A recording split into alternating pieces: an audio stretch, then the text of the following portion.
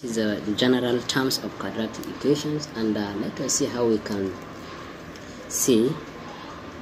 So if you have these equations and you are trying to remove the coefficient of the highest power that you divide through by p, therefore if you have p x squared plus qx plus z is equals to 0,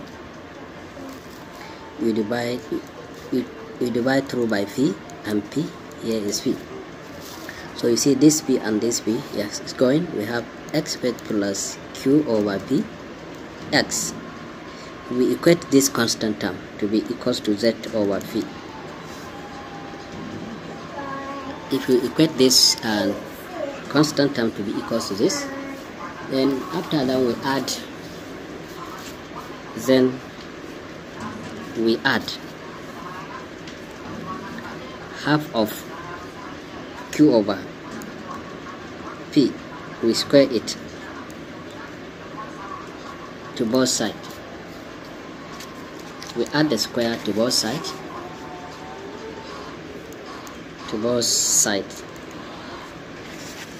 the equation. We add to both sides the equations. That is, we have x squared plus q over px, then plus q over 2p, all brackets square equals to q over 2p, all brackets squared minus this term z over p. So if you have this, then we are trying to clear this term that here is going to be q squared over 4p squared minus z over p to this term here. If you take the square of this side, we are going to have this. Over this side, when we factor this and this, we are going to have x plus q over p, all bracket square to this term and equate it to this term. Now here we look for the LCM. The LCM of this is 4p. Then we are going to say 4p squared into 4p squared is 1 times p.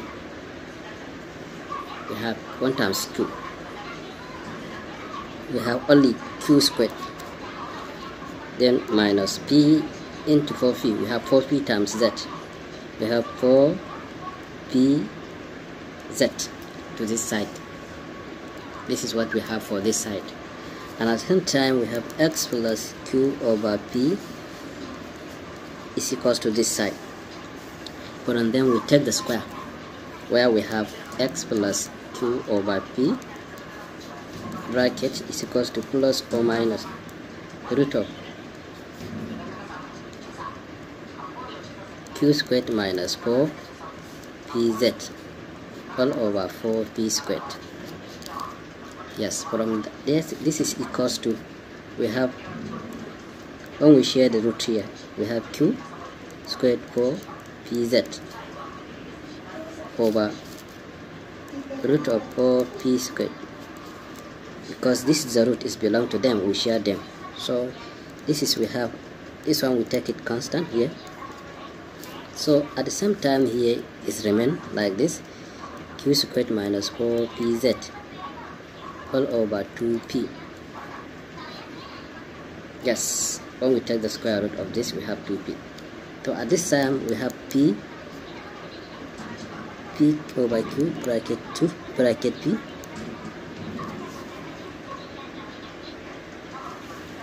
so I'm sorry for this. Here we have 2p. I'm sorry, we have 2p here. Here is going to be 2p, because is this one we are going to add to both sides. We are adding this to both sides. That's why we have this. It's going to be here 2p. Here is also 2p. This also 2p. Here is also 2p. So now we collect the like terms. We have x is equals to minus q over 2p plus or minus root of q squared minus 4pz over 2p. Now we take the LCM. The LCM is going to be 2p. e to this is minus q plus or minus root of q squared minus 4pz. So this is a general formula of quadratic function. Now we are going to take an example to see how we can use formula to solve a problem.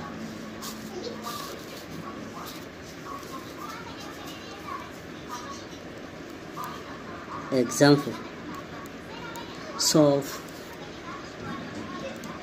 the quadratic equation. Solve the quadratic equation.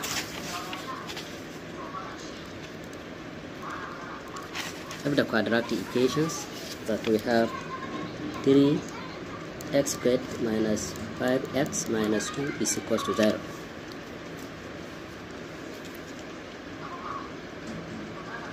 Solution: we apply formula. By formula that we have